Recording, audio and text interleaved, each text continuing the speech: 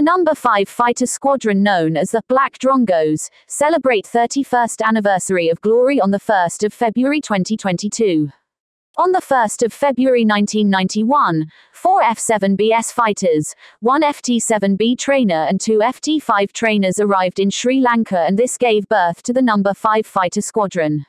Squadron leader H.D. Abiwikrama was appointed as its first commanding officer. The present commander of the Air Force, Air Marshal Sudarshana Patharana, was also a founder member of the number 5 Fighter Squadron.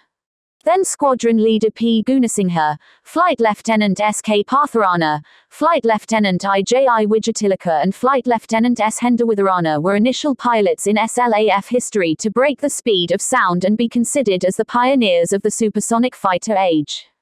The squadron's initial operations commenced from SLAF base Katunayaka but was soon shifted to SLAF China Bay in 1994 as measure of reducing the response time and to act promptly for operational requirements.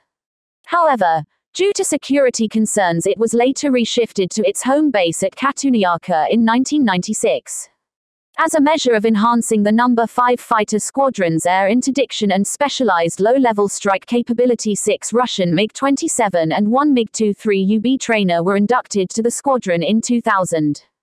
2007 was a remarkable year to the SLAF and to number 5 Fighter Squadron in terms of fleet enhancements. The modern F-7GS, which is the advanced version of F-7BS in relation to avionics, including an AI radar, sophisticated weapons delivery system with air-to-air missile strike capability and user-friendly glass cockpit, was inducted. Much needed and well-maintained SLAF air superiority over the nation was threatened with the emergence of the LTTE air wing, followed by the first airspace intrusion on the 26th of March 2007. The newly introduced F-7 Air Guard fighters were called upon with expectations to live up to its literal reputation, being the first supersonic interceptor with air-to-air strike capability. For more latest news, subscribe to FTTV.